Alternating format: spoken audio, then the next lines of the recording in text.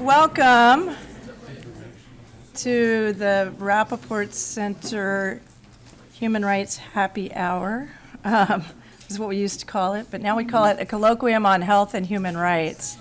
And I want to tell you that the people who are here for Professor Slade's class, Winslade, sorry, the speakers have generously agreed to allow a tape of the talk. So it's not as great as being here live, and this is exciting, and we're glad to have you all here.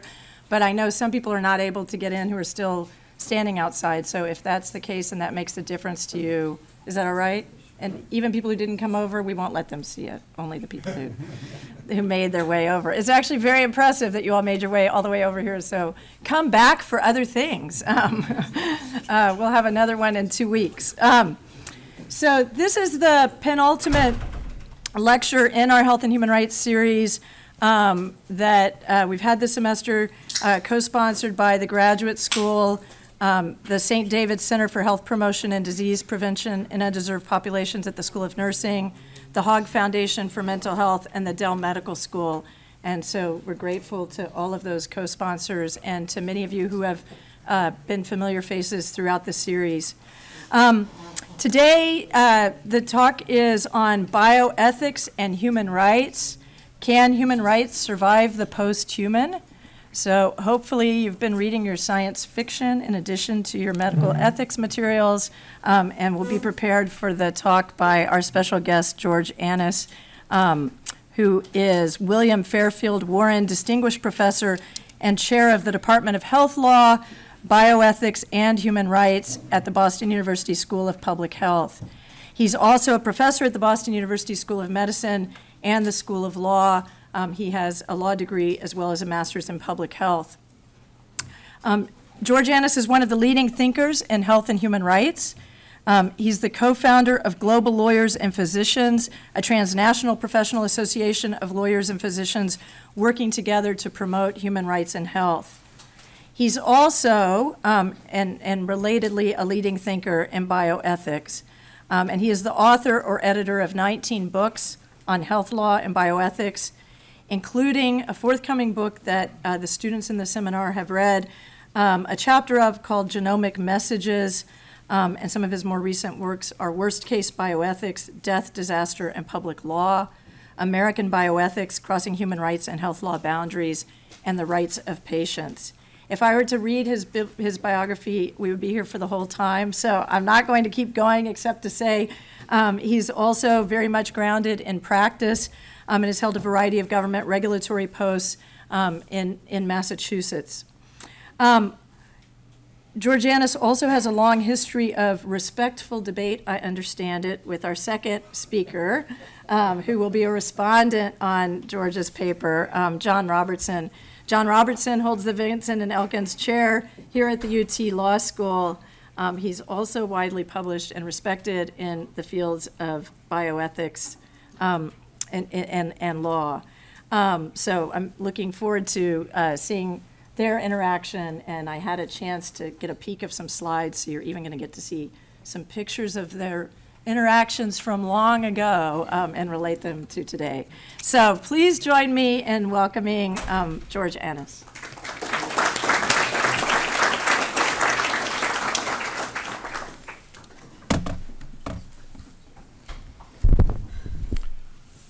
Thank you very much. We're going to talk about the future, and it's I was going to say it's always a mistake, but let's hope that's not true.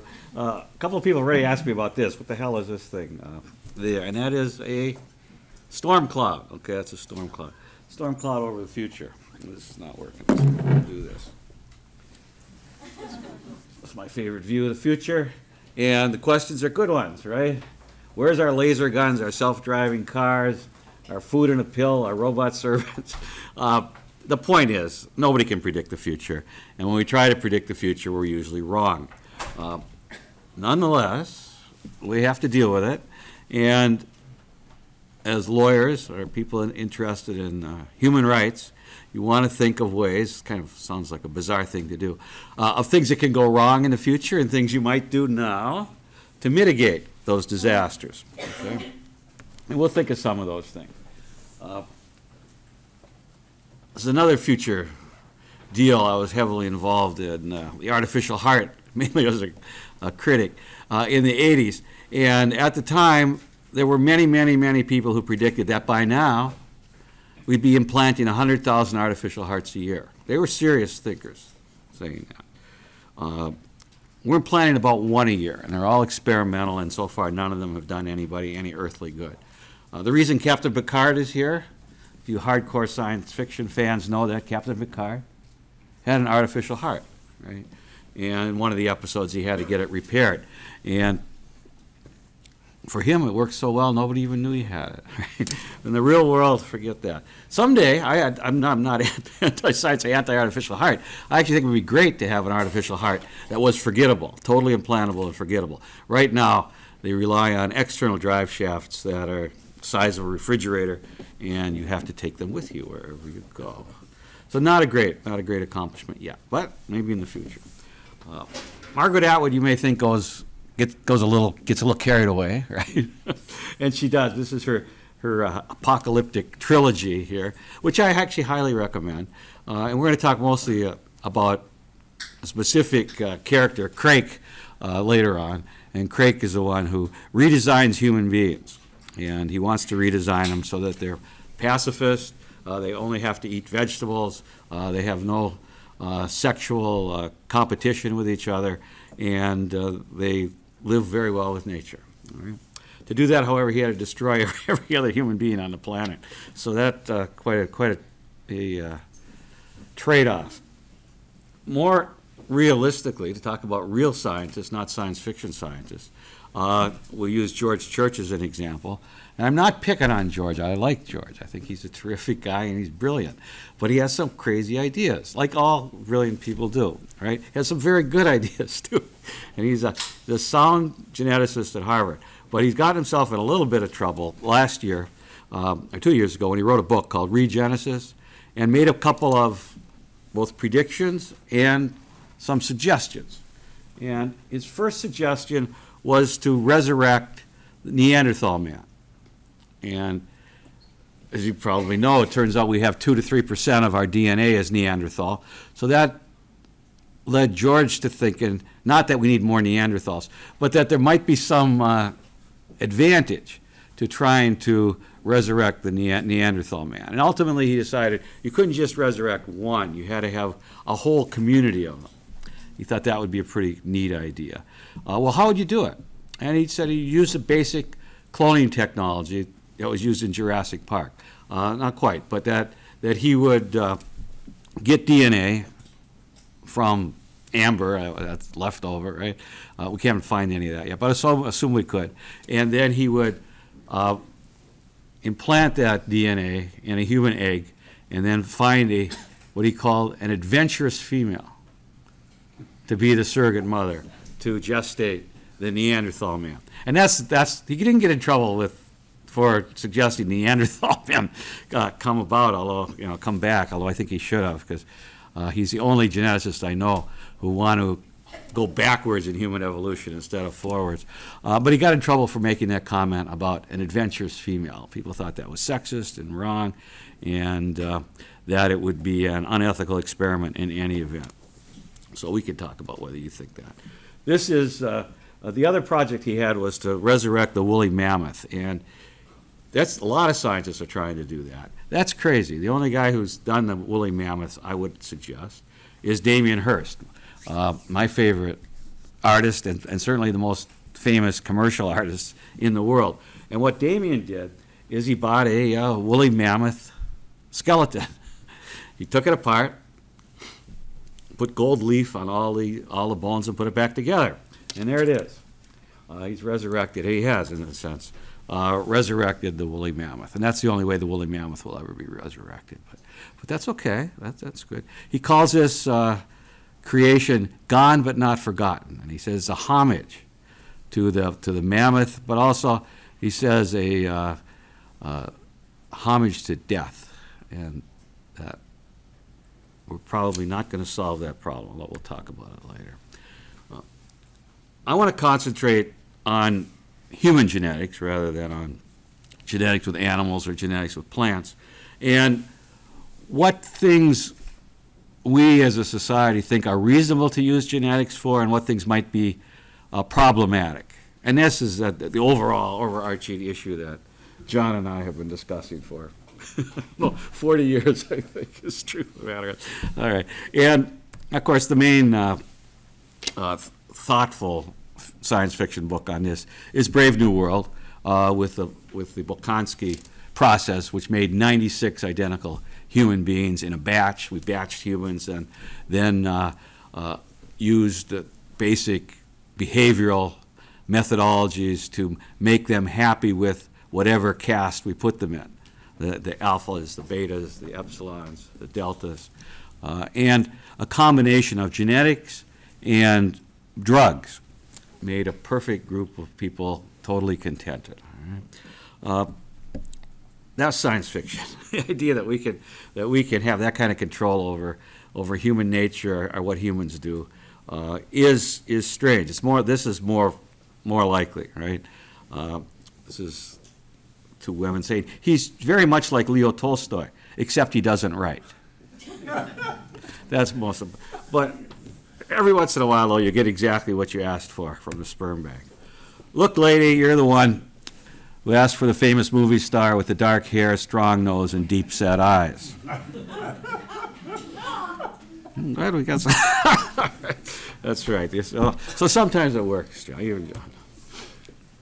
So the event that caused the most consternation and the most publicity in genetics was the birth of Dolly the sheep. Not the birth of a human, but the birth of a sheep. And that's Ian Wilmette up in the corner with Dolly. And Dolly really shook people up. There's no question about it. And the question we want to ask is why? What was it about Dolly that bothered people? I mean, one thing bothered people a lot. Well, are we going to do this to humans? And so far it's turned out we can't do it. We don't know how it works. Most people, including me, thought that it wasn't going to be that long until you could do this with a human being. But you can't. And we want to talk about why that's seen as problematic. But Congress, Bush administration, obviously, but not the Clinton administration in the beginning, wanted to outlaw human cloning altogether. We actually went to the UN and tried to get a treaty passed, not just to outlaw human cloning, but to outlaw all embryo research, which was a bridge too far, right? It's one thing to say we're not going to use cloning to make babies. It's totally a different thing, I think, although if you believe embryos are people, you do not, that to outlaw using cloning to make medicine is retrograde and just is wrong. It's denying benefits without burdens, it seems to me.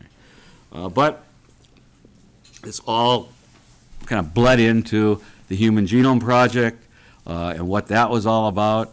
The Human Genome Project, the genome was first roughly sequenced in the year 2000. And those are the covers from Science and Nature, the two big science magazines, each with their own take on the genome, but each artist at least, well, the scientists did, we can argue, making it very clear that they saw the genome in human terms, that the genes were producing humans, and that the center for the genome, these are little faces up in the Nature one, by the way, those are all people. They're not just little bits and pieces. And that the key to the genome was that we should always keep human values first, human rights and human dignity, not reductionism of little parts and put the little parts and pieces together, and think that the important thing is the molecules. James Watson, you probably know, used to say that we used to think that our future was in the stars, but now we know that our future is in our genes. Okay. And of course, it was just the opposite, right? We used to know that our future was in our stars. Now we think our future's in our genes, and we really do. And some people want to use genetics to make perfect people, or at least better people, better humans. And who would argue that we have the perfect human right now, right? That we're all perfect. Although this artist's conception, as you see, the perfect man has no penis. So, and some of you may think that's exactly right, right? But not me. I think that's probably a big mistake. Be a big mistake, right? And the issue that John and I tangled with quite, one at the beginning was the whole issue that George Church brought up of so-called surrogate mothers. I just call them mothers, but you can call them surrogate mothers, and the law kind of does, which is having a baby for somebody else. All right. Mary Beth Whitehead was the first surrogate mother, although she used her own egg and the sperm of Dr. Stern to have a baby. And it became a giant legal case, which many of you, I'm sure, are familiar with. It's like the leading case, even though it was back in 1988, of surrogate mother. And who's the mother? And this one, John and I absolutely disagree. I think the mother is the woman who has the baby. Okay, it's interesting. The U.S. Immigration Service agrees with me finally, just this week. Whereas John would say it's the contracting couple. It's the intended parents, which is an interesting argument. This was our debate back in, 1988. I thought the Baby M case was decided exactly right. That it was against public policy to get involved in baby selling. This was close enough to baby selling. And once you do custody, you have to do custody based on the best interest of the child. Kind of, it sounds like I'm an old traditionalist, but I just think the law happened to be right there. John thought I was wrong. There's John. It's kind of scary, actually, for us to look at ourselves this long ago when we used to be young and tough and all right. But anyway, procreative rights of John and Mr. Procreative Liberty, as I'm sure you know, ignored by the courts. And absolutely right, they were. They were, as they should have been. No. And we'll go back to Margaret Atwood again. Margaret Atwood's a different novel. She's quite prolific. The Handmaid's Tale was actually her cut on surrogacy. And the Canadian Supreme Court, as many of you know, a couple of years ago, ruled against commercial surrogacy as well. It's simply outlawed in Canada, and they said that was fine. Surrogacy is not outlawed; it's commercial surrogacy. It's the buying and selling of reproductive services, whether it's a uterus, renting a uterus, or embryos, or even sperm and eggs. Okay, and that's very controversial. There's a whole movement in the United States now, actually, to amend our organ transplant bill, which prohibits the purchase and sale of organs for transplant. I think, and that's been the law in the United States since 1984. I think that's right, but a lot of people don't. A lot of people want to have a market in kidneys, and some people want to have a market in babies too, or at least in surrogate mothers, right? And India has become the go-to country, although so is the United States, to hire surrogate mothers to have babies for you. Okay. Now, before we look at the human rights in this context, we have to at least consider Peter Singer's argument. And his argument is not that human rights are bad, but that human rights are elitist. All right? My friend Peter would say, and does say, that to say that humans are special is to be speciesist, right? Is to put humans above animals, which I don't think is a big leap, by the way, but he does. I think humans are above animals. I got no problem with that. I don't want to make animals suffer. I don't want to hurt them. But I think it's a category mistake to think that we need to give animals human rights or anything approaching human rights. So at the beginning of my career, I went to Australia to meet with Peter. And Peter took me out to lunch. And I ordered the fish out of a steak. And I said, Peter, this was back in 1978, come on. I said, Peter, I thought you ate fish. And he says, no. He says, do you know how they die? That's what I want to hear about fish suffocating to death as I try to eat my entree. Right? But so I went back and reread his book. I'd read his book. And here's what Peter says. He puts the line on sentient beings somewhere between an oyster and a shrimp. Okay. All right. Fine. I mean, let's give it. And he does it, he says, because he thinks the shrimp has a sophisticated enough nervous system that they could feel pain when you fry them or put them in hot water. Whereas poor little oyster apparently doesn't. I don't know. In any event, I like the line between humans and animals. He likes the line between oysters and shrimp. So call me a speciesist, but we clearly are familiar with the fact that in order to kill people or torture people, whether it's war or anything else, we have to dehumanize them. We really have a hard time. Humans have a hard time killing other humans, thank God, and torturing other humans. So what we do to torture them is we dehumanize them. Or the most famous pictures of this examples is obviously in Abu Ghraib, where the soldiers were literally, this is true by the way, were literally ordered to treat the prisoners like animals. General Miller told General Karpinski, I want them treated like dogs. I want them treated like dogs. I don't want them to have any thought that they're humans or that they're in any category like we are. And the result was, of course, they were treated just like dogs. Right? Had a case in the U.S. Federal District Court in D.C. this week, actually last week, of a prisoner in Guantanamo who's being treated even worse than this, all right, like a dog. He can't walk, so they took away his wheelchair, and they took away his underwear.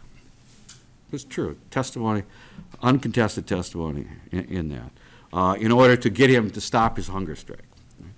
I think you can't do that to human beings. I'm not arguing it's torture, but it's cruel, inhuman, and degrading treatment, and prohibited by the Geneva Conventions. Because once you start treating someone like an animal, there's no end to what you can do with them. All right? There are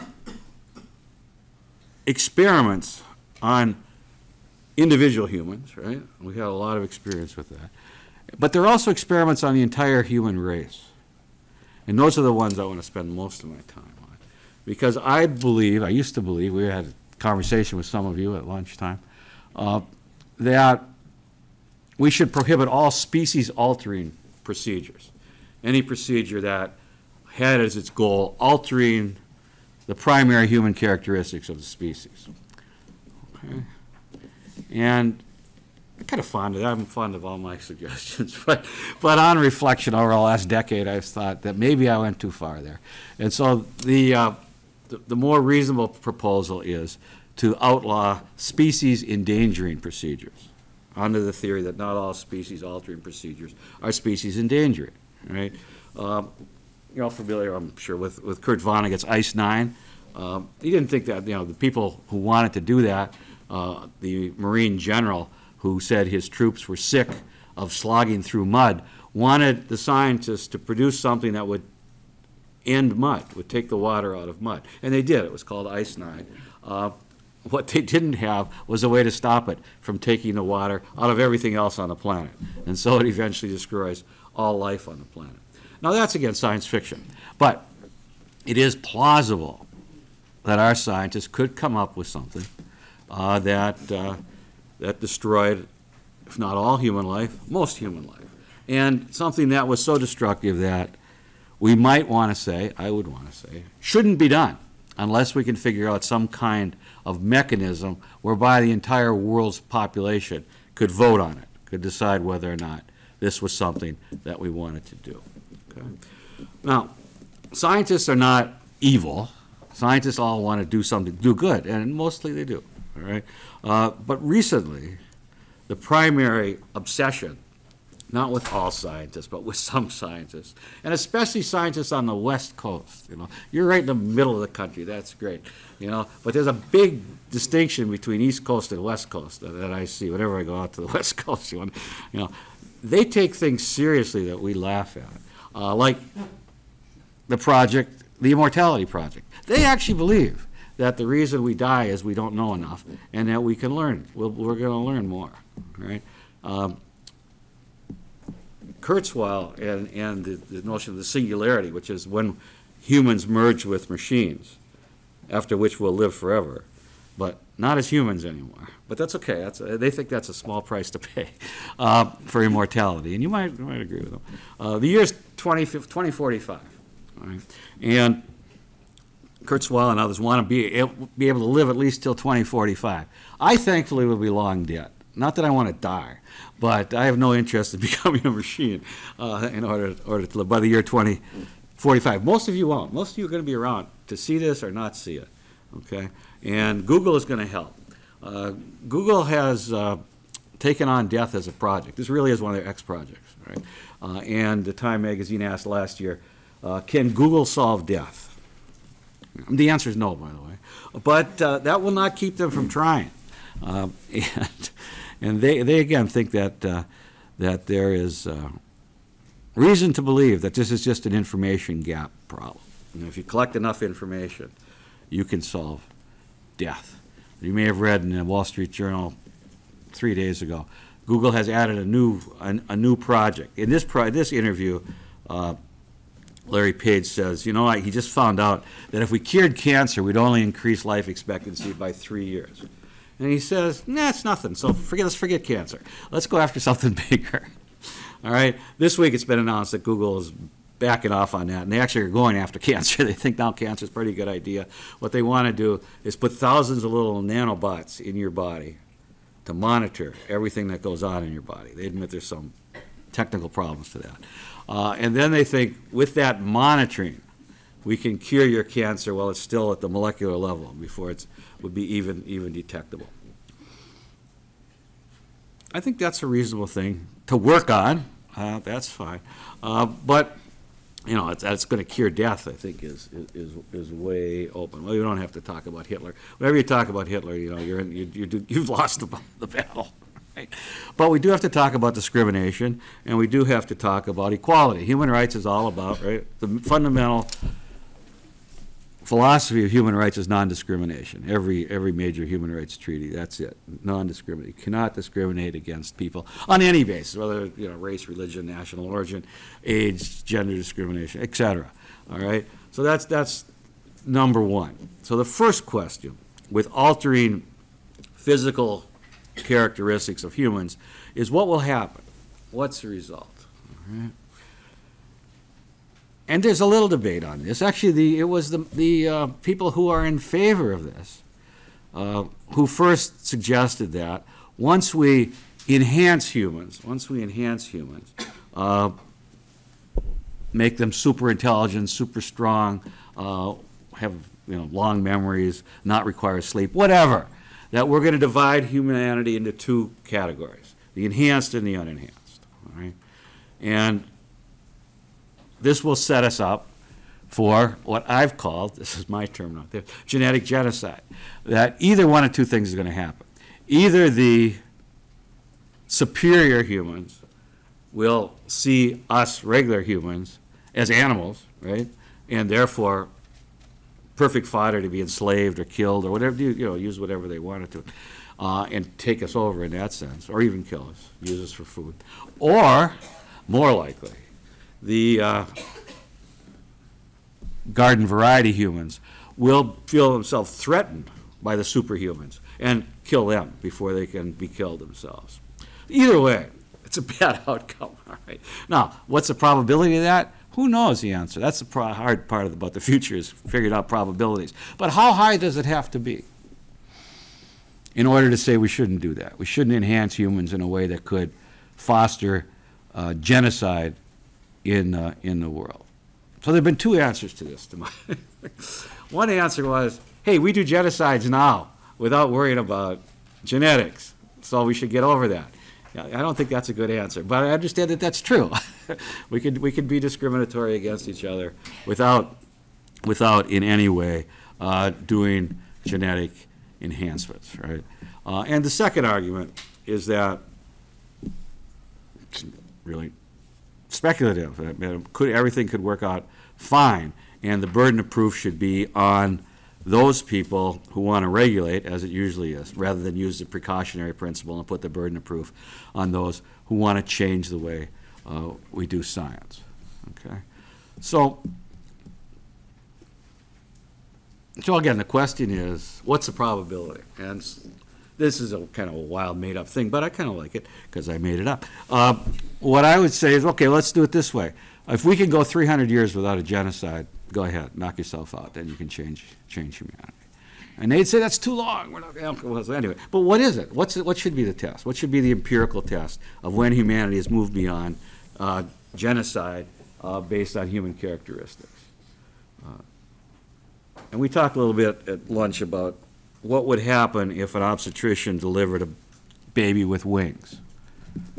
Mm-hmm. I think, but I may be wrong.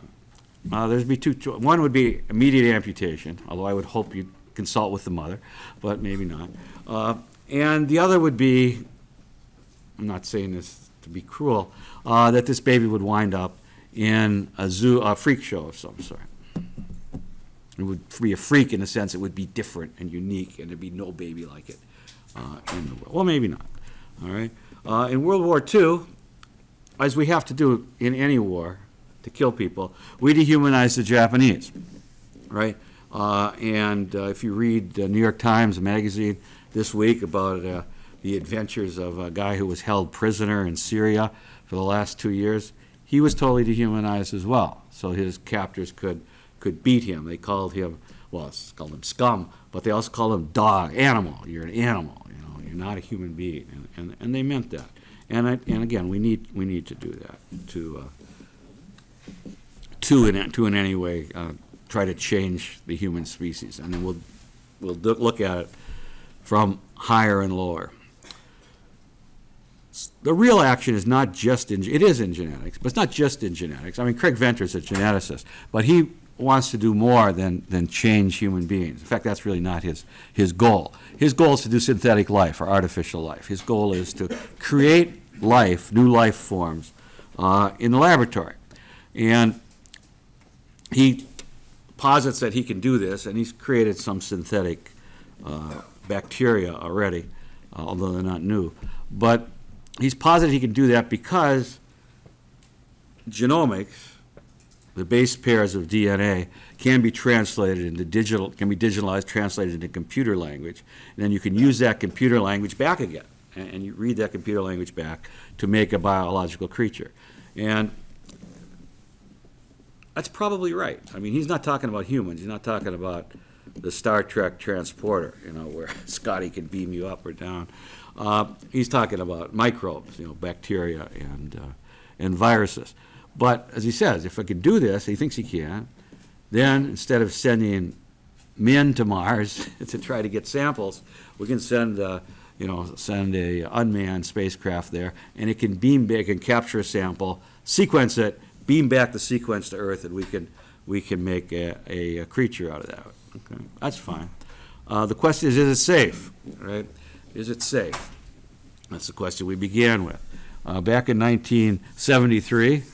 The good old hippie days in Cambridge, there was a movement when recombinant DNA first started, the first time changes in the genetic code were possible and were made.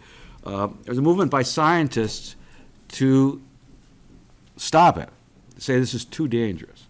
And they had a big meeting at a similar in California, and they decided, again, there were no lawyers there. Well, there actually were some lawyers there, but this was not a regulatory thing. This was scientists, self-regulated. And they decided they should stop their experiments with recombinant DNA on E. coli, which is a resident of your gut, because they were too dangerous. They were afraid something was going to escape from the lab and hurt people. So they came up with two things to prevent danger. One was to do their research in special laboratories, which had good containment systems to make the release of dangerous organisms unlikely. And number two, they re-engineered the organism itself so it couldn't live in the wild. It couldn't live outside the organism. And people were happy with that, so they went back and started doing their research again a year later. And everything, you know, this was a long time, 40 years ago, and everything seemed to be fine until about a year and a half ago, when two teams, one in the United States and one in the Netherlands, tried to increase the potency of H5N1 flu, which had not been transmissible between humans, to a point where it was transmissible in humans. In other words, they tried to increase the function. It's called gain-of-function research. They tried to make a dangerous organism much more dangerous. All right? And they did it in ferrets. They didn't do it in humans. These are like cute little ferrets. And the question was, and a lot of scientists picked up on this question, was this a species endangering experiment? Should this experiment ever have been done? And whether it should or not, should it ever be done again? All right? And actually seems to me the answer to that is easy, but it's not easy. But, you know, that, of course, you should never, ever do an experiment, the goal of which is to make a bacteria or a virus or any pathogen to humans out there, more dangerous to humans. Who could possibly consent to that experiment? The ferrets, I guess. The ferrets said it was okay. I mean, who has the moral or legal authority to consent to that experiment? Anyway, the long and short of it was there had been debate. There was a moratorium. They finally agreed to a moratorium right away. And then there have been debates ever since then. And just last week, as you probably know, President Obama announced no more funding for this type of research from NIH or the federal government until we really sit down and think this thing out. I mean, I think when you sit down and think this thing out, you got to say no more funding for this type of research ever. Better you have to say no more research like this, but we don't run the whole world, obviously. So that's a start. But I think that's right. Most of the stuff we're doing is because of 9/11 and bioterrorism, and it's a big problem because it makes us think of things that we're doing as defensive. In fact, that was the rationale for the flu research, right? We want to make a vaccine before it becomes dangerous. Well, great. I mean, that's a great rationale, but it may never become dangerous, and we don't want to make it dangerous, therefore justifying our research on the vaccine that way. All right, now poor little ferrets have to get locked up to do that. But, so a lot of that stuff seems very theoretical. Let me take this quickly, and then we'll wrap up, and apply this to the Ebola pandemic.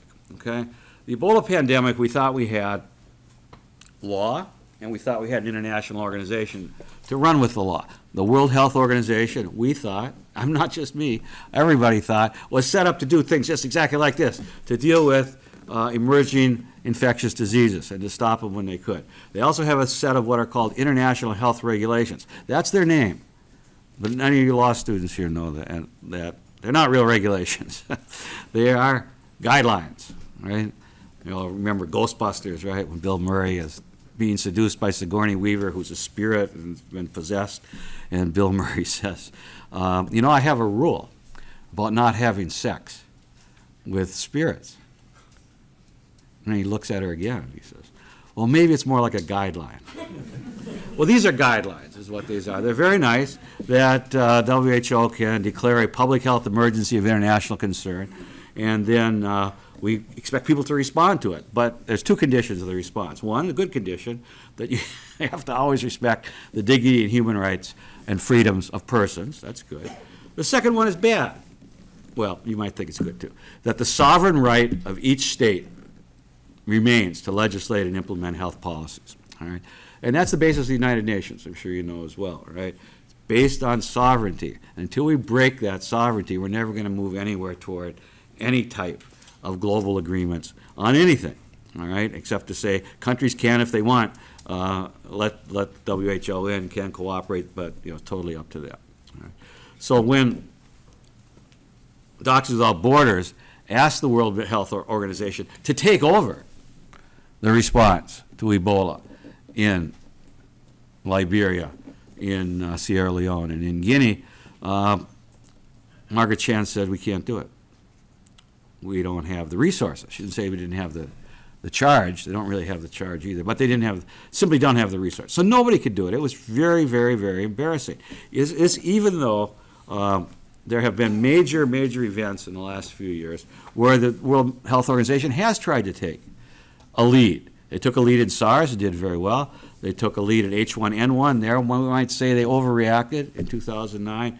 And earlier this year, they took a lead in polio, all of these being declared international health emergencies, okay? But when Médecins Sans Frontières, Doctors Without Borders, asked them to come in to Africa, they said they couldn't do it. So it's very, very embarrassing. It should be to the international community that a private, not-for-profit NGO, Doctors Without Borders, even though a very distinguished one, has to take the lead for the whole country, the whole world. We got no governments willing to do that at the beginning. And Doctors Without Borders, as many of you know, is founded on exactly the opposite principle that the United Nations is founded on. That sovereignty shouldn't matter. That suffering and disease is universal, and doctors have a universal, they would say, duty to interfere, duty to help people who are sick, whether or not they're behind a state border. Okay, so that's where the word comes from. I mean, the name of their organization comes from, too, is Doctors Without Borders. That's what they mean by that. Now, can they do that? They were able to do that for a long time, and still, until medical neutrality kind of went away in the world, and now we're shooting doctors and nurses all around the world in all kinds of civil wars, and it's no longer safe for them to quote, interfere in countries that obviously are in turmoil. But they had the right idea. I think they absolutely have the right idea. Now, when President Obama decided finally, but God bless him, he's right to do it, that the United States is going to take the leadership role here, if nobody else will do it, finally.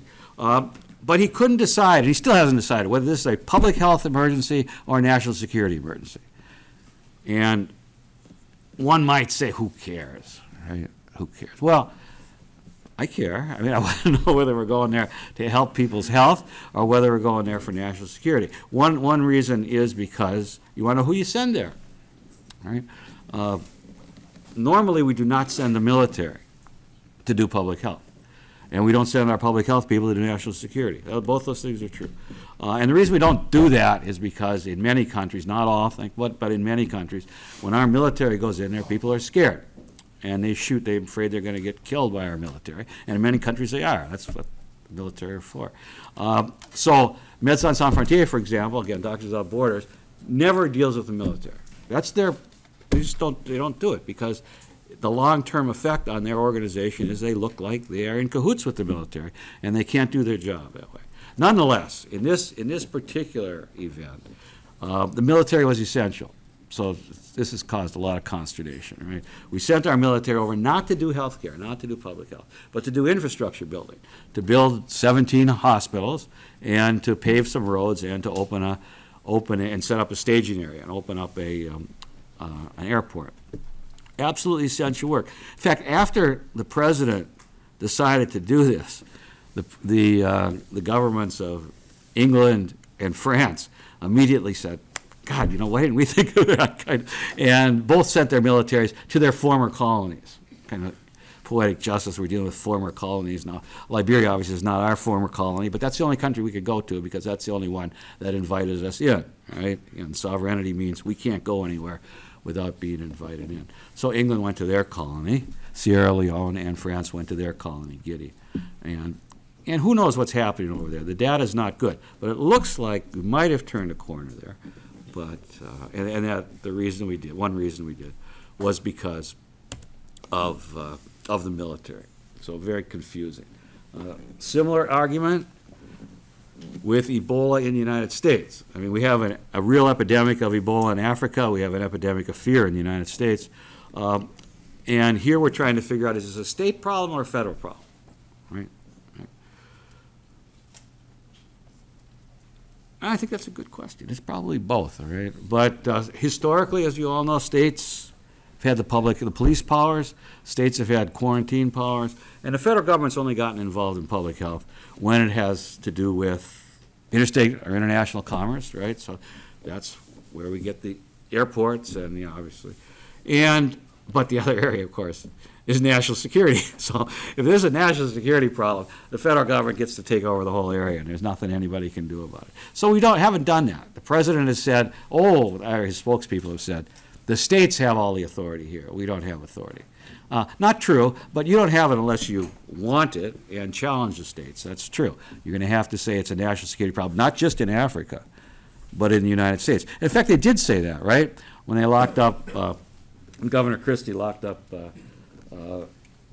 Lacey Hicks-Cox, and then she was sent to Maine and locked up, threatened to be locked up again. The White House said, this is a national security problem. You shouldn't do that. Because doctors and nurses from the United States won't go to Africa to help out.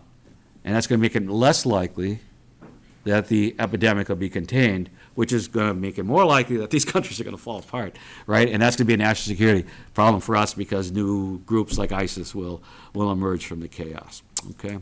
But the only point is here, we haven't thought any of this through very well.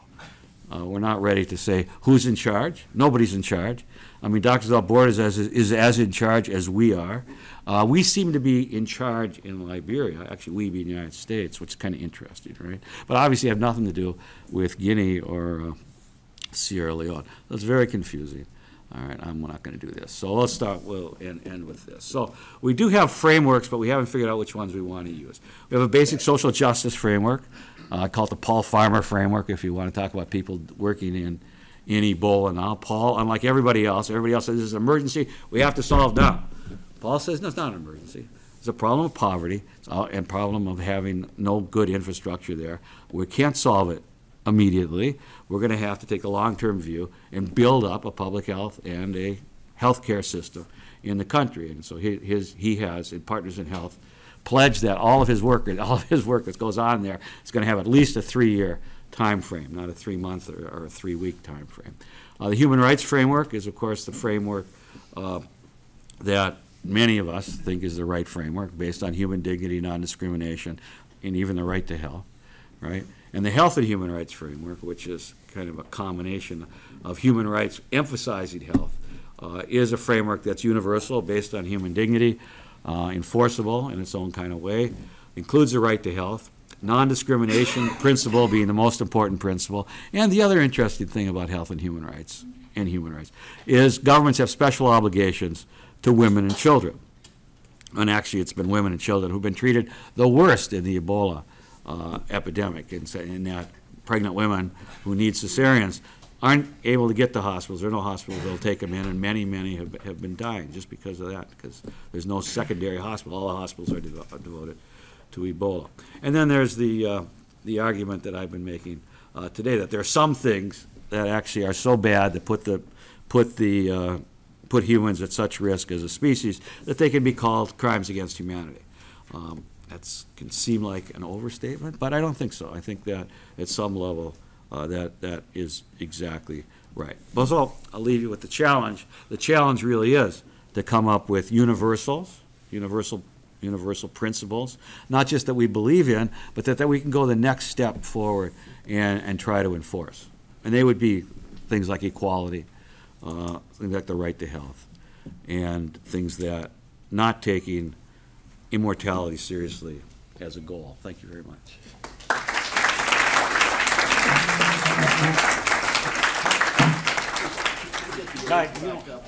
You want the earth, huh? I don't have to speak against the image of a skull at death. No, you can have it. Okay. Well, thank you, and hello and welcome, and good to see so many people here. And I want a special thanks to George Annis for coming all the way here to present to us and give us the last chapter of his emerging book. I just want to mention, as George did, I've known George since, I think, 1969, and I've actually worked in this field due to George's inspiration when I was thinking of academia and where I should go, and George was already there doing health law and patient rights and such, and I realized this is where I want to go as well. So he really inspired me to get into the field and has encouraged me at many, many points when I needed encouragement. And I'm very grateful for George for that. That being said, we haven't always agreed on everything, but that's been fruitful as well. So I'm going to note some of our disagreements here. And I'm not going to talk about Ebola issues because it wasn't in the chapter. I'm going to focus on George's chapter, That's fair. Which is the genomics future, where there's a lot of talk about threats to species and George's arguments against genetic enhancement and such. And let me just start out by saying that with regard to new genetic and reproductive technologies, the ability to fertilize eggs outside the body, preserve embryos and eggs by freezing them, doing egg donation, sperm donation, gestational surrogate motherhood, and then genetic alteration and screening of embryos and fetuses, and either discarding them or aborting them. That whole array of issues we may call reprogenetics. It's not a felicitous term, but it describes the area. There are basically three general approaches one could take. One could be a traditionalist and say the sky is falling with any of them. Let's not do them at all. Leon Cass, very influential bioethicist and who ran a presidential commission on this, basically taking that view, we should never use these, at least the reproductive technologies that would separate out conception from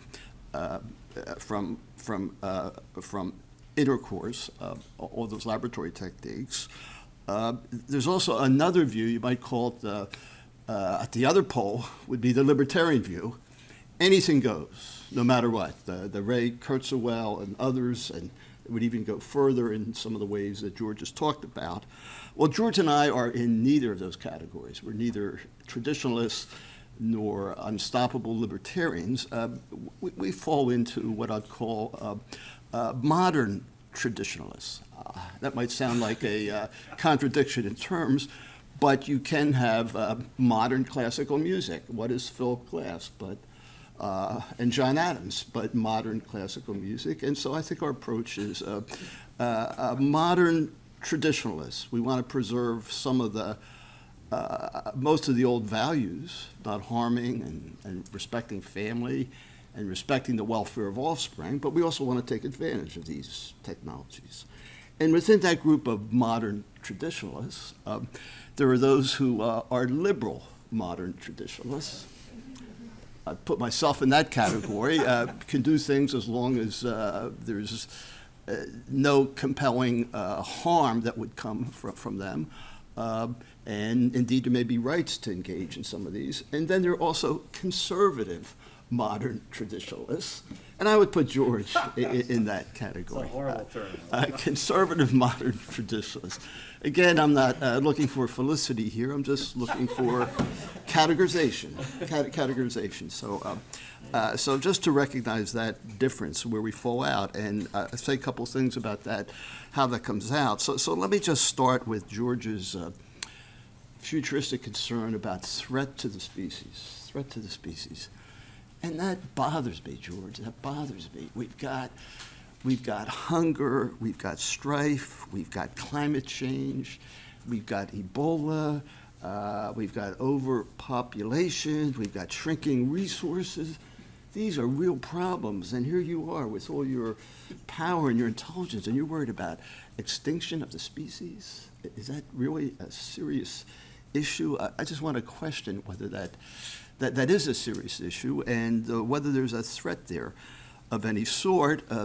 Yes, it's fun for science fiction fans to think about it and generate novels and films and art. That's fine, but in fact, I don't see it as much of a threat, and just want to call that to just point that out. And one of the reasons is that. Aside, well, it could happen through climate change, through nuclear war. It wouldn't be just our species, but others as well. And also the idea about making a superhuman race that would lead to the strife that George talks about. It's not really scalable, George. It's so important. What are there? How many billions of people are there in the world now? Is it 10 billion there? I think it is. How are you going to scale up making a superhumans to replace all the others? And you can say, well, you only have to do a small number and power, but then who's going to produce all the things that are needed? I just don't see how that would happen, or at least that it would be, in any sense, close enough or near enough to occupy us, other than for play and intellectual fascination, but not something that should concern us in terms of human rights in healthcare. And so just on that note, I just want to mention a couple philosophical issues that would arise in thinking about what we do now and its possible effect on the future. And there's a very difficult set of philosophical problems about what is our duty to future generations. To what extent do we have a duty to limit our own activities in order to protect or recognize the interests of people who aren't even here, who may never be born, especially several generations on, who are just hypotheticals, if there are any. We perhaps have a feeling of that, but there's a complex philosophical literature about that, and perhaps in the discussion afterwards, John Dee from the philosophy department and who in the law school here might have something to say about how that debate has worked out or where it is in terms of our obligations to the future and future people many generations off. I think that's a key philosophical issue that George's concerns about species effects or future effects need to take account of. The second philosophical issue that I think is key throughout any of the reprogenetic areas, the idea that doing things are harmful to the offspring who are born, the offspring of gestational surrogates, the offspring who are born after genetic screening or genetic alteration, or any of that kind of experimentation on embryos or on cloning that would lead to new individuals being born. Whenever anyone deals with that, they've got to deal with what in philosophy is called the non-identity problem, that the alteration, the genetic alteration, or the activity in question, ends up leading to a different person being born than otherwise would have been born if you didn't engage in it. So that if a couple having a baby doesn't use one of these techniques, that child who is born will be different than the one who is born as a result of using the techniques. And Derek Parfit, the philosopher, famous philosopher, has explored this, as have many others. It's called the non-identity problem. And so it's not that there's a clear answer, but one has to take account of that in arguing that, for example, cloning an individual, that the resulting person has been harmed by that, because if they hadn't been cloned, they never would have existed in the first place. And from their perspective, viewed solely from their perspective and their individual interests, it may be very difficult to say that on a person harming theory of harm, that they've been harmed.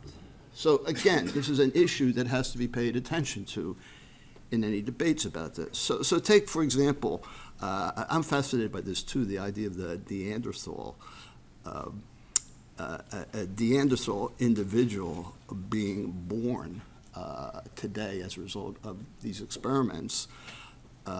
We have to separate out taking some of the Neanderthal DNA, parts of the genome, where the human genome, the modern human, departs from the Neanderthal genome. There would be many sections of the code where that is so, and replacing or adding to parts of the human genome some of the Neanderthal code. It's not an entire Neanderthal, it's just part of their genetic code, which will lead to an individual being born, I take it, they're human beings, and they're going to be persons, and have rights and protections there, and to argue that it's wrong to do it to infuse some more Neanderthal genes into a person who would not otherwise be born.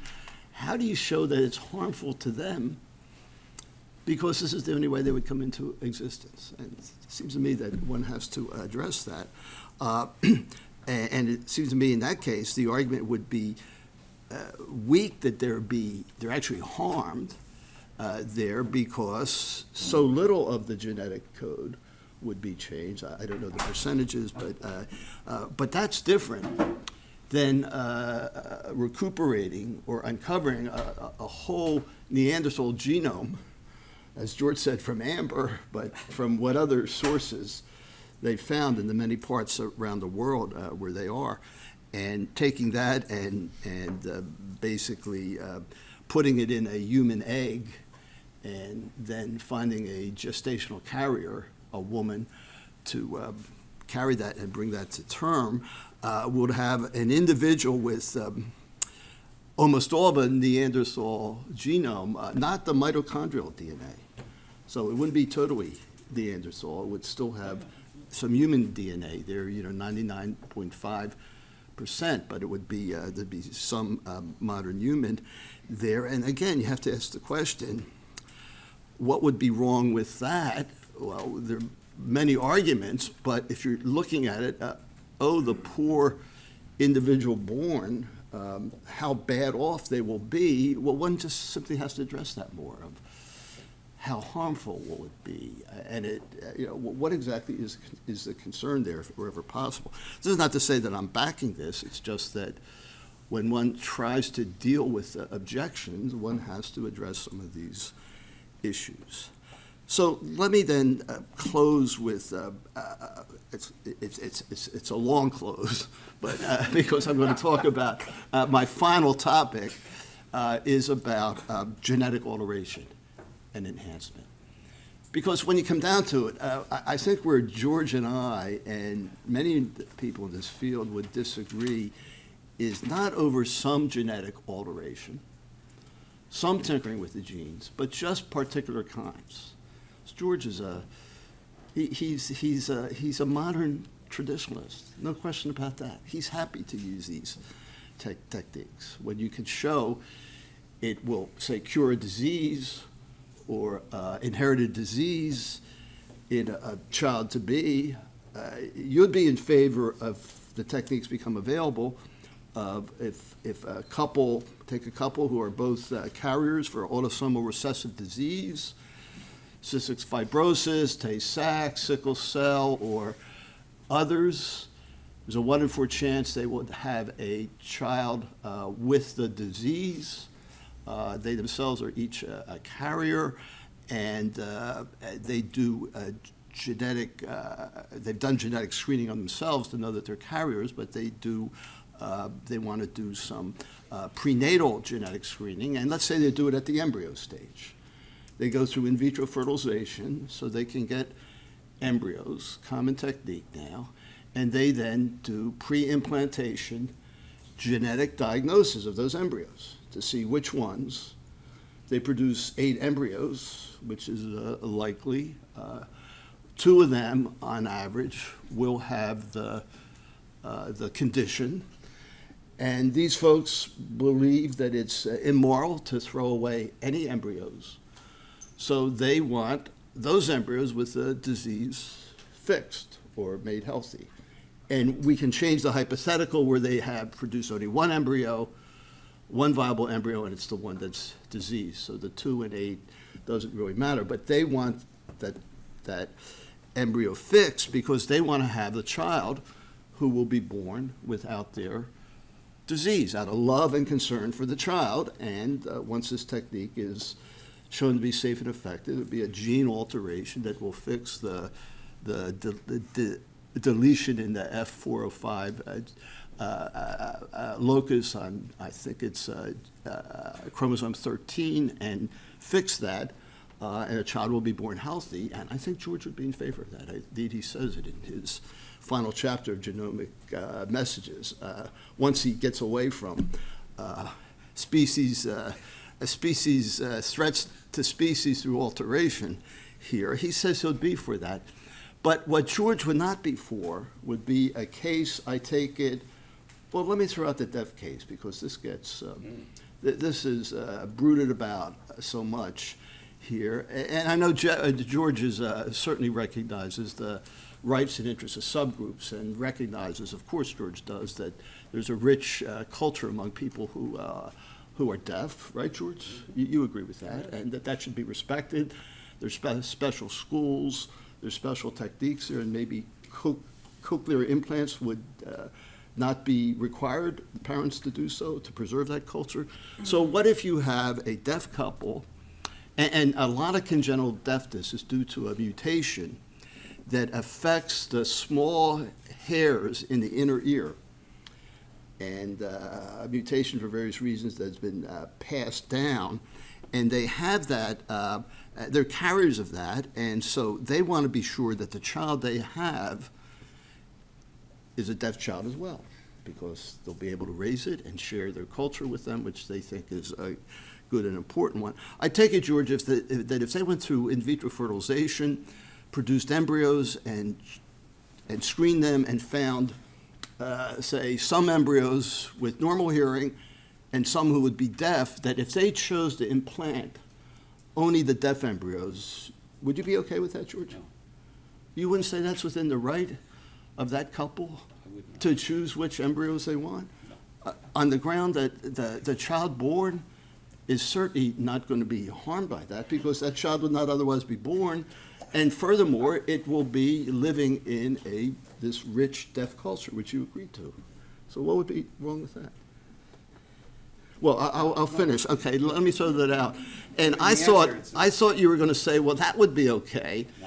but if all their genes, if all the embryos have normal hearing, but the deaf couple wants to raise a deaf child, and they then altered the genome to make otherwise normal hearing children to be deaf, that's what you would disagree with. But you're actually getting off the train earlier. Yeah. Well, and this would be a case, by the way, if you want to bring science fiction into it, which I've called intentional diminishment. And this is really the Blade Runner scenario. If people have ever seen that movie, it just flashed out one time in the early 80s when I saw it, that's a case where the replicants are created to have fewer capacities, a shorter lifespan than they otherwise would have if they had not been engineered to have that part deleted. That would be intentional diminishment of someone who would otherwise be born with normal lifespan characteristics. So intentional diminishment, you would be against that. You'd have to show why that would be harmful and other effects. But you're saying even selection without alteration, the choice to have a deaf child would be wrong, even though you would not go so far as to say that if a couple had twins and one in utero, fraternal twins, and one had hearing and the other was deaf, that there'd be an obligation to do selective reduction and termination of the one in utero, because that would save that embryo, that fetus, from a life as a deaf child. You wouldn't go that far, probably because of interests of the woman and couple there. But anyway, I want to just throw that out. So where I think the real dilemma is going to be for us in the future in this area, and by the way, if we allow some of these things to go on, I don't think it's the first step in a slippery slope toward a species extinction or the creation of a superhuman race, and for that reason, we shouldn't engage in any of these things. We should just go step by step and see what they are. I think the concern's going to arise when you take the notion of reproductive liberty and a couple or individual's right to have or not have children, their right to have information about the child they would have before they have it, in order to make a more informed decision about that. And if that's so, then wouldn't it follow that they would have a right to alter the genetic characteristics? Because unless they could do so, they would not otherwise engage in reproduction, that should be part of their liberty as well. Well, I've gotten us deeply into the weeds, if you will, of this, or people want to say the devil's in the details. I like to think that God is in the details, as Mies van der Rohe said. So somehow we have to get into details to worry about this. So let me end there, and we'll hear George's response, and maybe John D. can help us out here on some of these issues and hear from others in the audience. Thanks very much for this opportunity.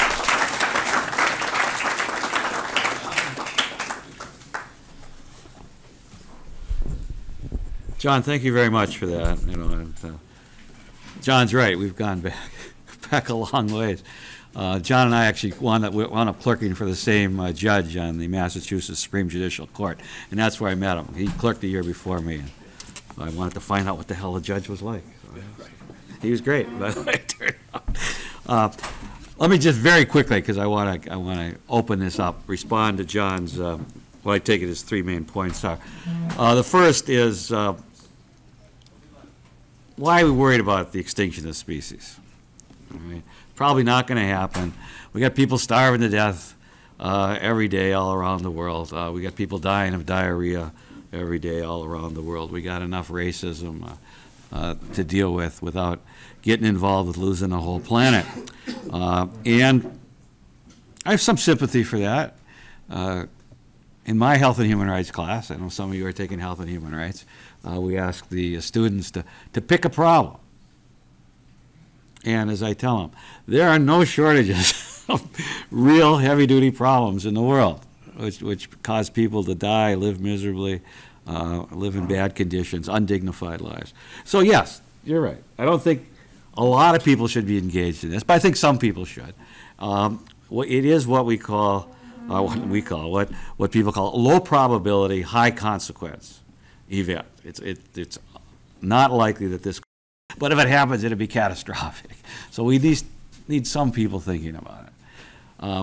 I don't think we need many, but I do think we need some. I think we need a few people thinking about the Earth being impacted by a giant meteor that's going to cause us to go to state. I don't think a lot of people. I think that odds of that are so low. I would spend very little money on that, but I feel comfortable, nice, feels good to know there are a few people spending their lives on this and trying to figure out how we deal with it. Anyway, we can all talk about that, as well as what our duty to future generations are. Of course, if the world ends or the planet ends or the species ends, there will be no future generations, so we won't have to worry about that at all.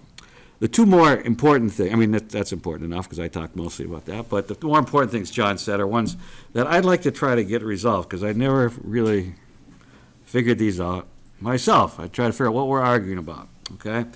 John's first one is that no matter how you change the baby, or if you try cloning or some other techniques, that the baby you're going to get is a different baby, or that there never would be any baby if you didn't use this technique.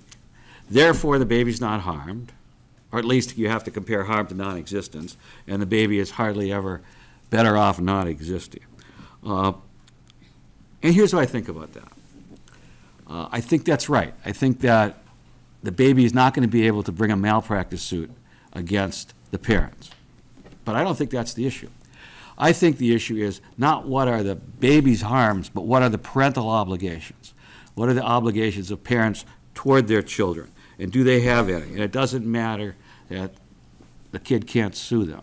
What matters is what are parents for? If you want to go the legal route, you could ask, under what conditions do you think it's reasonable to take custody of the child away from the parents because of their thoughtlessness or their thoughtfulness of the way they brought their child into existence? So there I want to look at, when we look at the child and the child who wouldn't have existed, we have to talk about that. I'm happy to talk about whether you harmed the child or not. But the more important thing is, did the parents meet their obligations, their parental obligations toward the child?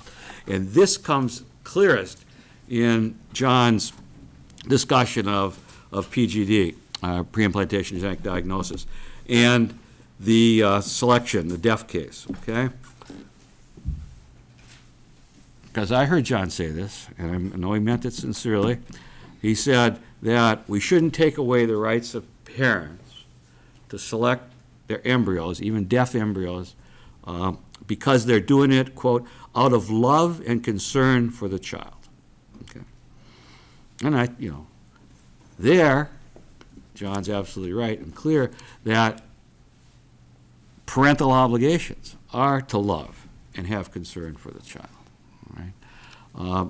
So here he takes that for granted. But it's neither the parent nor the child that I'm worried about in the case where you have 6 embryos, 3 of them are deaf, and 3 of them are hearing. And the couple wants the deaf ones. I have no problem with the couple wanting the deaf ones. My problem here is with the physician. physicians have obligations to their patients. This is not a real person yet, obviously, but it's their patient. It's going to be their future patient, and it's going to be a deaf one. And I don't believe it is professionally responsible, ethical, it's legal probably, for a physician to purposely help produce a child that's going to have one of his major senses missing. That's just got to be antithetical to everything medicine stands for, which is for health and alleviation of suffering. All right, when you're, maybe the child will be fine, but there's no physician. There may be one or two physicians who've had a lot of experience with the deaf community, but basically there should be no physicians who think that it's better when you have a choice, because we have healthy embryos, to have a baby who has no hearing rather than a baby that has a hearing. So again, it's not the parents I object to. It's not even the child that's harmed. It's the doctor who's put in a position of doing something that is antithetical to medicine. Okay. And I'll leave with that, and then we can open it up. Yeah, can I just make a quick response and then open it up? certainly can. And what I think Yield my time. what I think is happening is George is folding in the question of harm into parental duty and into doctor choice or duty as well. So we're still back to that issue. There may be other bases for saying that it's wrong to do, but in terms of at least at first cut, the non-identity problem, it's hard to say that that individual child who will be born a deaf child is harmed by this, because that child is going to be loved, and that child is not harmed, even though another child might have been born with a different kind of life. And so to say that A better life, right? well, a better life, not better than the child who was born deaf, because that child could not otherwise be born.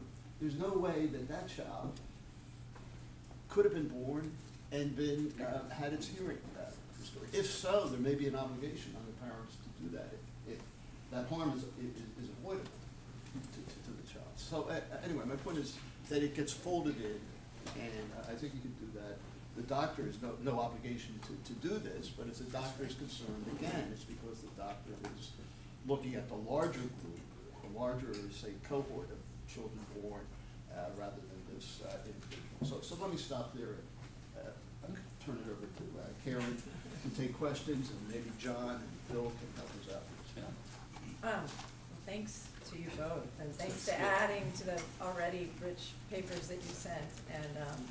And actually, John started by echoing some of the responses of the students from, so I didn't say this to the people who weren't usually here. So these two tables right here are filled with students in the seminar.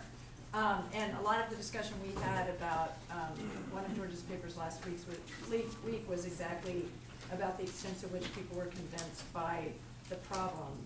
But nevertheless, they engaged in it quite a bit. So I want to ask the students get the first chance at 2 or 3 questions, and then we'll open it up. And I already saw a couple of hands, so try to get my attention while they're asking the questions. But yes. My question's for Professor Ennis. You're going to have to talk a little louder. Sorry. Reading through your papers, I'm seeing sort of a shift from human altering to human endangering. Yeah. I sort of was getting the idea that a large part of your argument was that this would change the human race as a whole, and that was by itself so major a concept that we didn't want to sort of experiment in this area. But a lot of the discussions sort of revolved around individual, non-heritable characteristics, and I'm curious as to how that factors in. Yeah, obviously, I'm sorry. Yeah, when you deal with individuals, you're never going to be doing species altering, except in one case, right? I mean, if you clone someone, the first clone would be the first human being with a single genetic parent. So that would be different. Well, it's mitochondrial DNA. Yeah, I mean, as you just said, 99.5% is the other. We can go back to discuss what we mean by a mother. What's a mother? How many mothers do you have? I mean, I think with a surrogate mother, you always have 2 mothers, the woman who gives birth and the genetic mother. And if you have a mitochondrial as well. You could have 3 mothers, but I don't think just having mitochondrial DNA should qualify you as a mother. Then any genetic contribution you made, you'd be a mother. And if we ever get to the point where we're altering genes, we could have hundreds of mothers. And I don't think that makes any sense. But we could talk about that for sure. Too much mothering. Too much mothering. What a great line that is. Yes, indeed. But the problem with saying that they're not related at all is once you do it once, then you're either going to make a decision almost right away that this is so horrible we're never going to do it again, and that happens, right? We make mistakes like the flu experiment with the ferrets. I mean, I think we actually made a decision that was crazy, even though at the time it seemed very reasonable to very smart scientists in the United States. Okay, so that's a good thing. Or you make the decision, gee, this wasn't so bad, like IVF. I mean, when Edwards and Steptoe did IVF, it took them many, many years to get a pregnancy and a live birth. And many people, I don't know most, nobody did surveys, but many scientists thought you're going to have a severely disabled child. And when Louise Brown was born perfectly normal, people said, oh, we should do this. Then everybody started doing it, all right? So one of those two things is going to happen if you do individuals. So I don't think for individuals you have to immediately go to species changing, but I think you should have to recognize that individuals have the potential to change, if not what we do, to change how we think. And Louise Brown really did. It changed the way we thought about pregnancy and about who could have a baby and who couldn't have a baby. And I think in that case for good, but nonetheless, we have, no, it didn't affect every individual, but it affected the view that most people on the planet had of pregnancy. Laura. My question is also about. Yeah, if you could yell a little bit. I'm sorry. My question is also about your discussion of species endangering. Yeah. And I was just interested in where you draw the line between species altering and. That is such a good question. The question is, where do I draw the line between species altering and species endangering? There's no magic line. I like to say there's a magic line, and that this is a whole regulatory scheme. It's not. It's in the first approximation of a regulatory scheme, right? But so now it's functional. Things that have the potential to be species endangering, to actually endanger the whole species, are in that category. Things that don't seem to, we think really don't have that possibility. An example I gave, and let's think about whether that's a good example or not. I'm not saying I rethought. Is let's suppose we decided that the only way we can solve racism is to make everybody's skin color blue.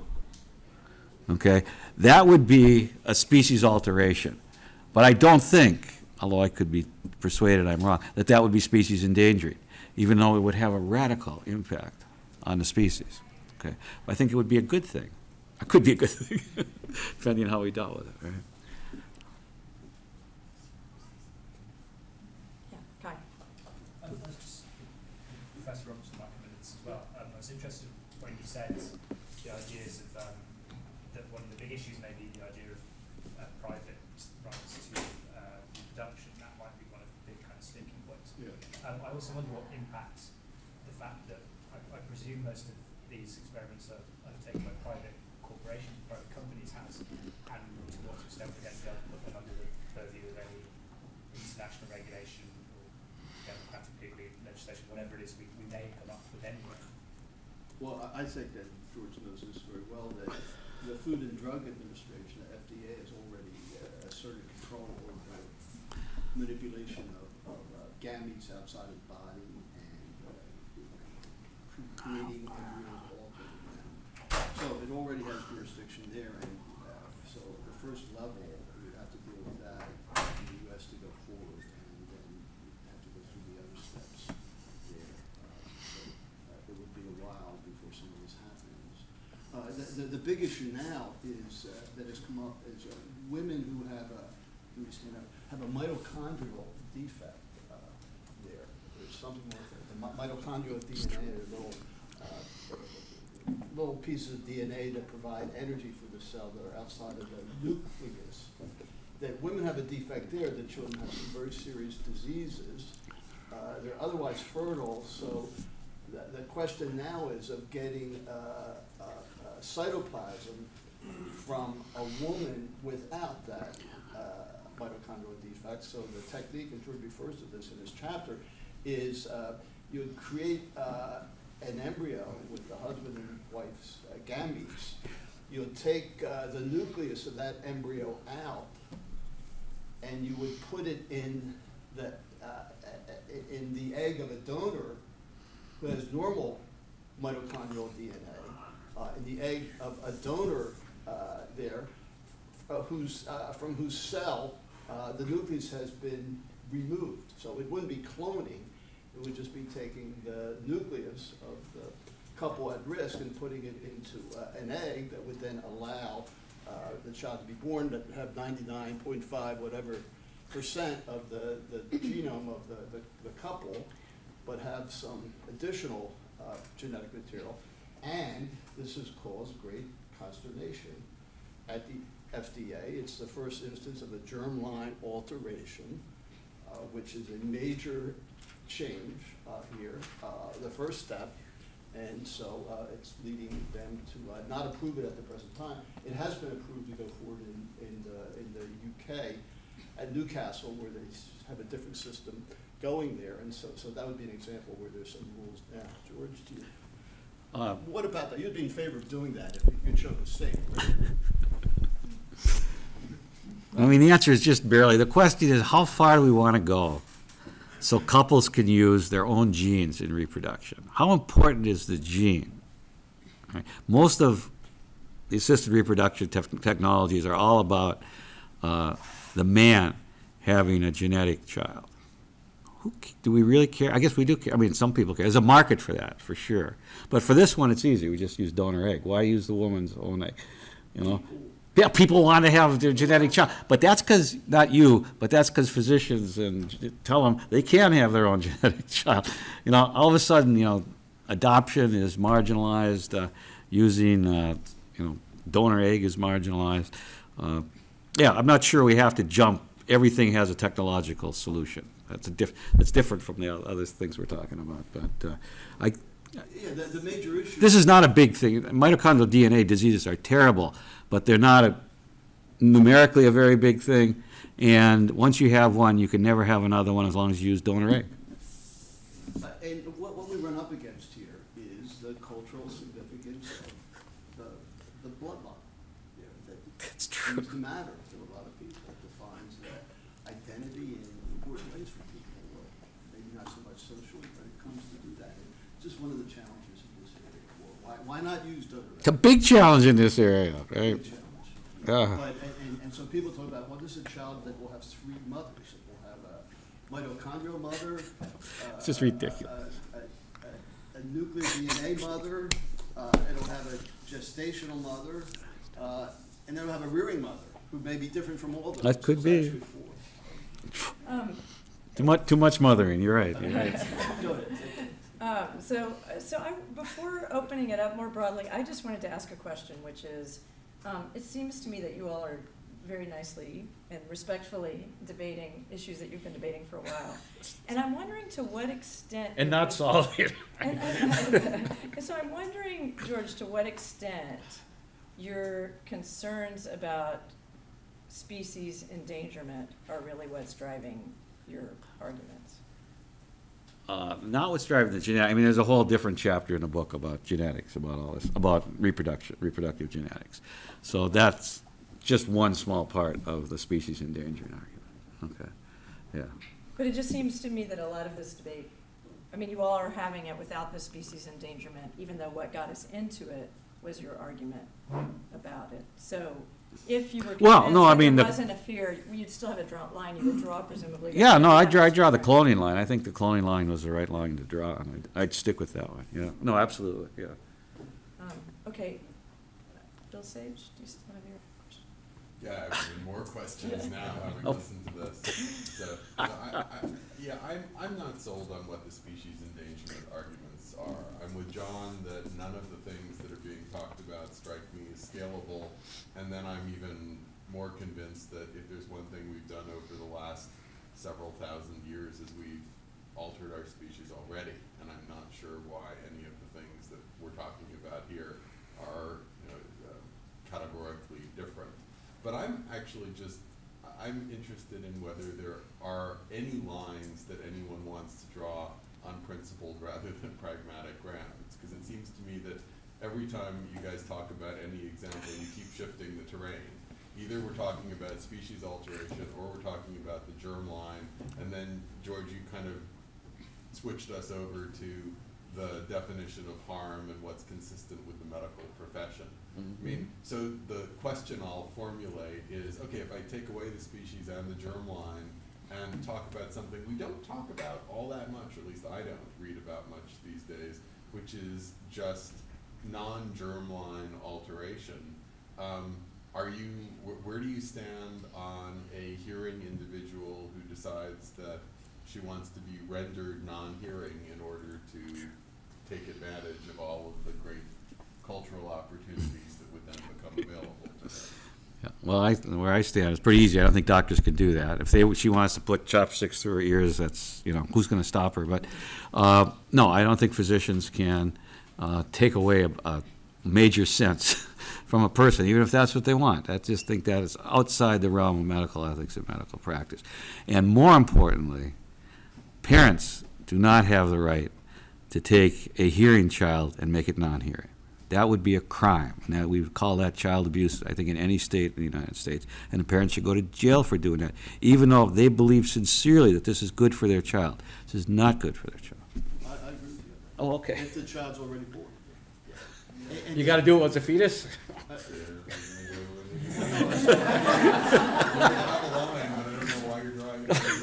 Well, I'm drawing it there in sense of harm to the individual, okay? That there's an individual who's already born, who has interests and rights, a hearing individual, and now the parents at any age after birth want to deprive it of hearing. That sounds like child abuse. It'll do when it's into law school. That's child abuse, definitely. So you all have provoked a number of hands to go up.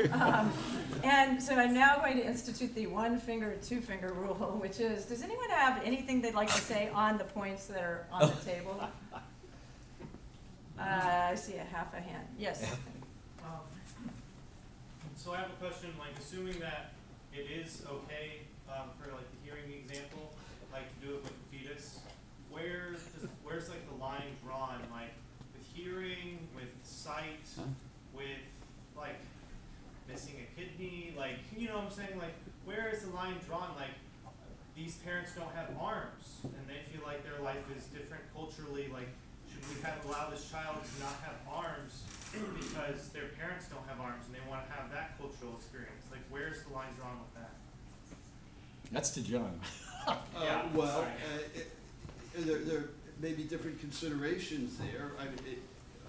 But if you ask, is that individual harmed, who would not otherwise be born, and if it's life without arms, as horrible as that seems, is otherwise a life of meaning and flourishing to it from its own perspective, it's not so horrible a life that it would want to be killed.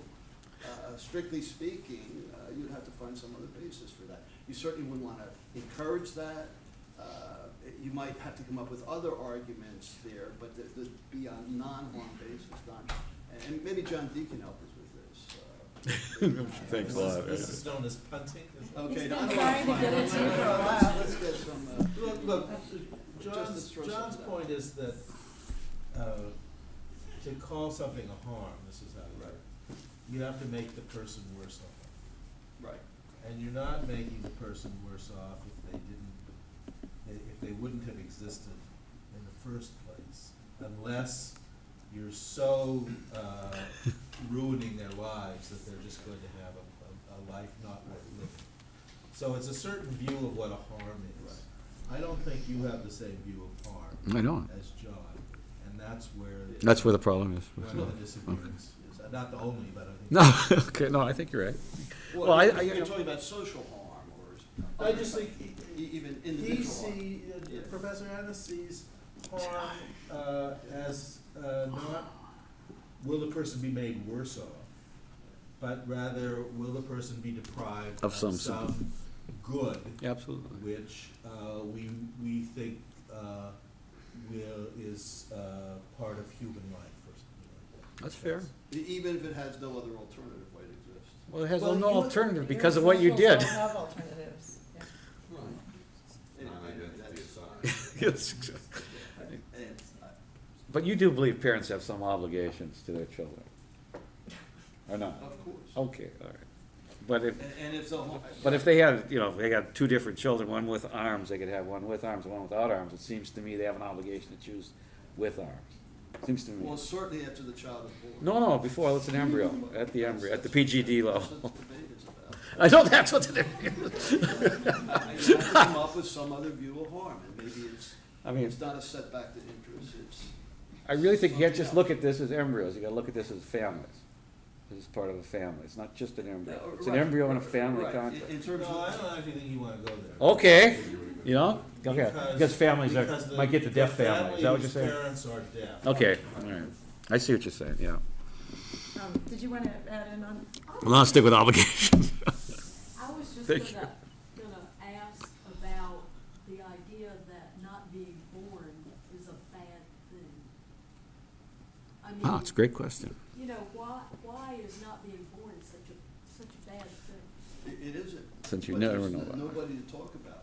There's no individual who exists to talk about having any interests if they haven't been born.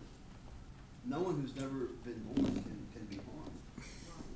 So, I mean, It's- I mean- it's almost like it would be better to be born with this, that, or the other problem than not to be born at all. And I don't know if I would agree with that. From the perspective of that individual who was born, now that they are here in the world, from their perspective, and of course, if they think that it is so bad that they have been born. They can kill themselves, It would have been better off not to have been born, let them choose active euthanasia. They're babies, suicide, they or can't, whatever. they can't choose, they gotta suffer through 18. It would be a duty upon us at that point to end their life if in fact it is so bad. And indeed, Okay. Okay, Sam. So just two quick things. You know, I may be misinformed, but it's my understanding that there's billions of people who have a cosmology that it's better to not be born. That it's better to be free from birth, right? I think that there's actually a wide range of views, possible views on that topic. I just had a question, a point of information question about a topic that seems related to reproductive sexuality, but maybe isn't so tightly tied to it, with George Annis. I'm really curious, hearing all this, about what your positions might be on the outline or discouraging of circumcision, female-male circumcision, right? Recently, male circumcision was briefly almost outlawed in one country in Europe. Female circumcision, of course, is considered a major public health issue. Where do you stand on circumcision? On female circumcision, which we like to call female genital mutilation, I'm against it, obviously.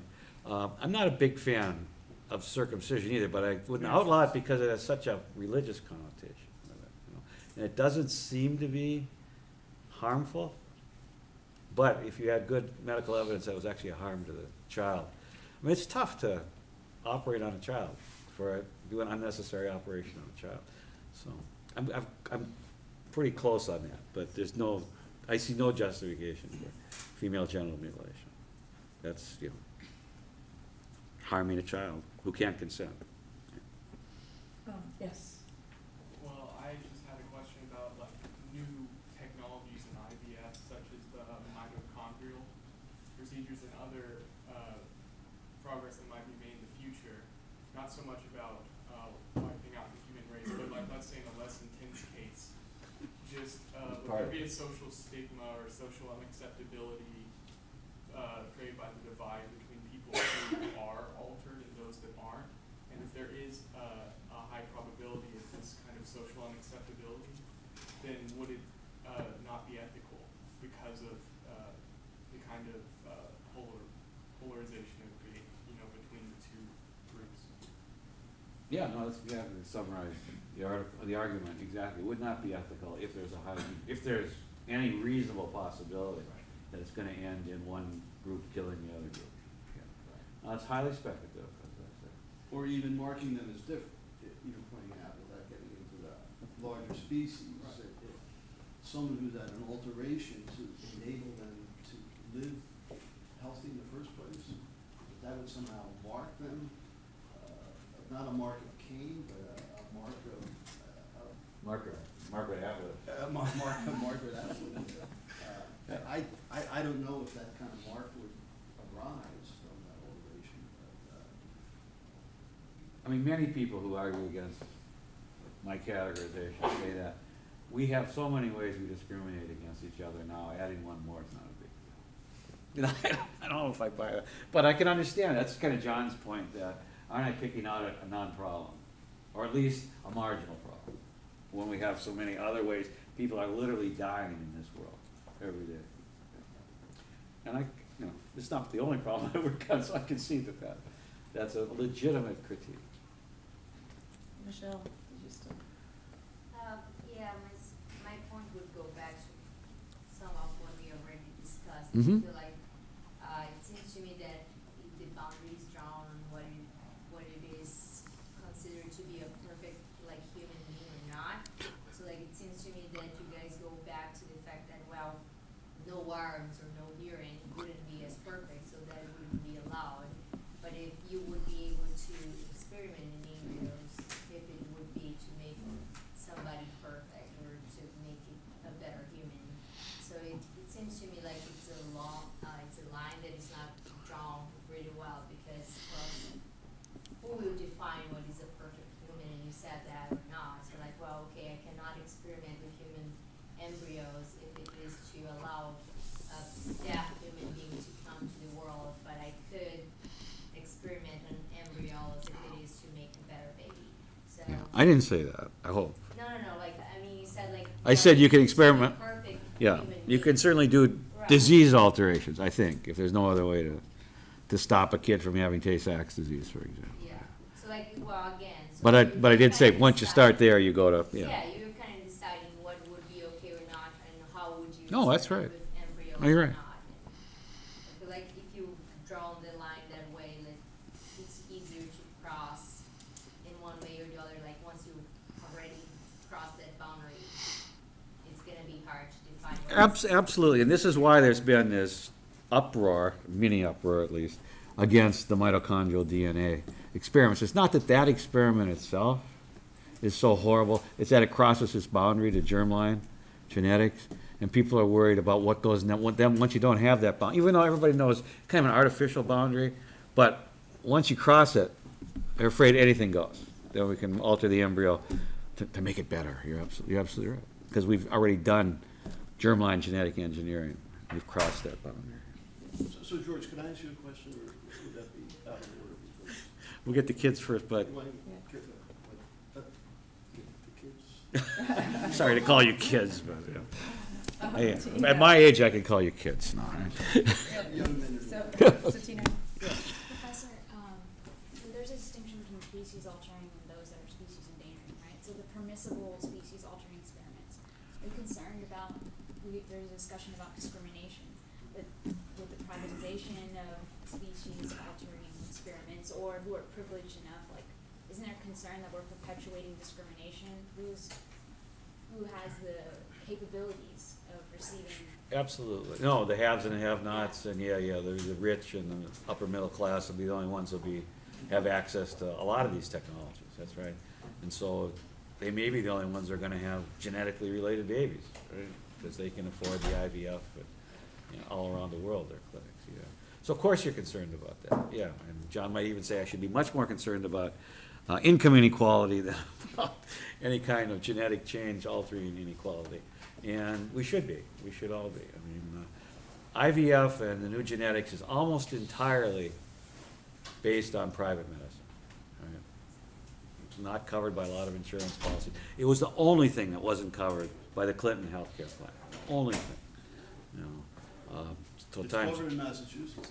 It is. States have laws, and in another life, I was on the board of directors of Resolve, which is the major parental organization to push for IVF, and And I'm not against IVF by any means. And if you're gonna have it, it should certainly be available to everybody. Yes, I totally agree with that, because otherwise it's very unfair and it perpetuates, inequalities. You're absolutely right about that. Yes, Lee.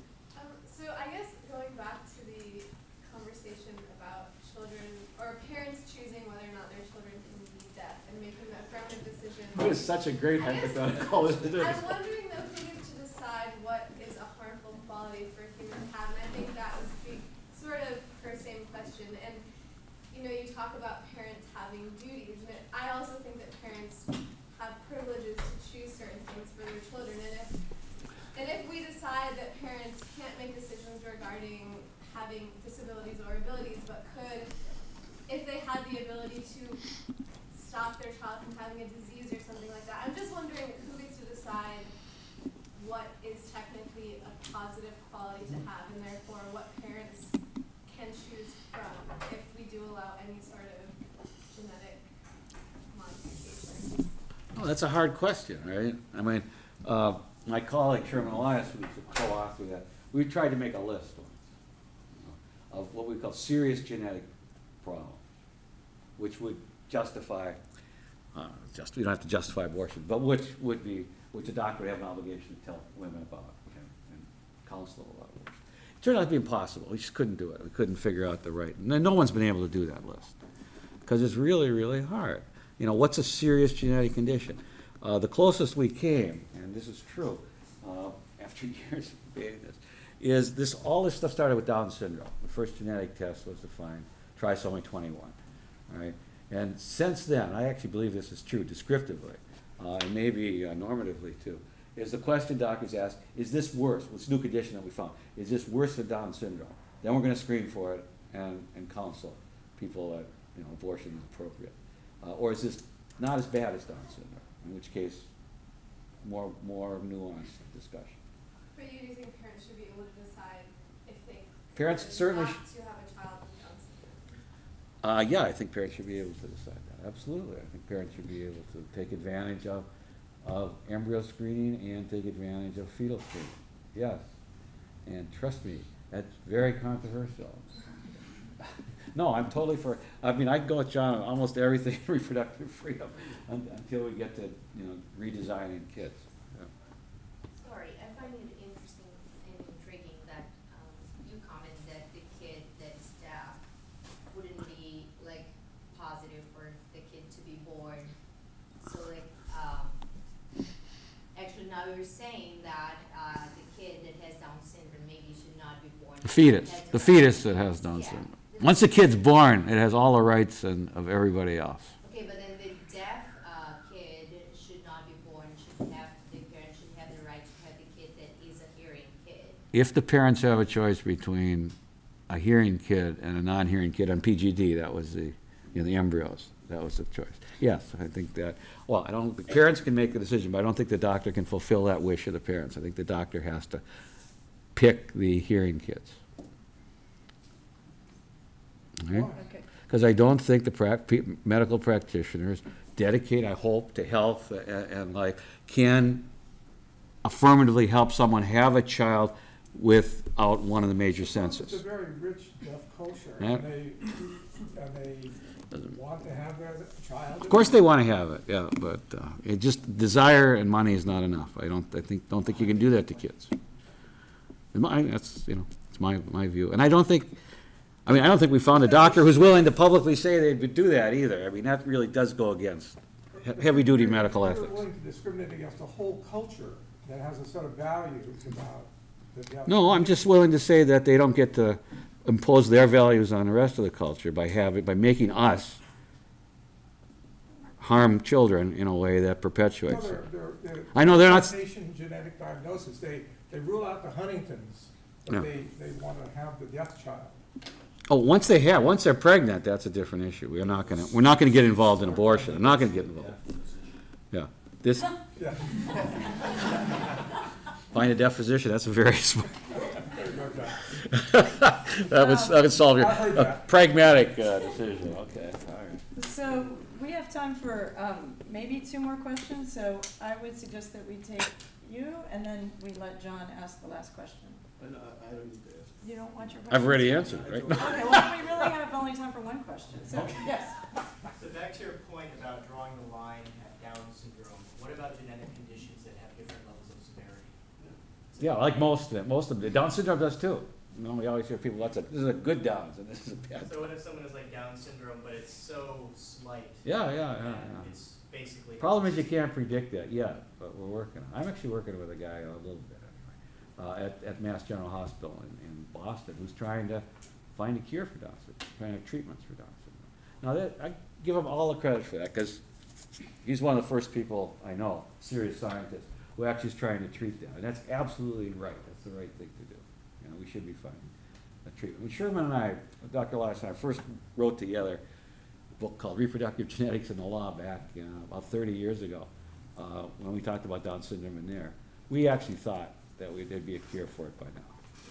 Way too optimistic, but they are at least looking for one now. Alejandro, Alejandro wants the last question. you get it, all right.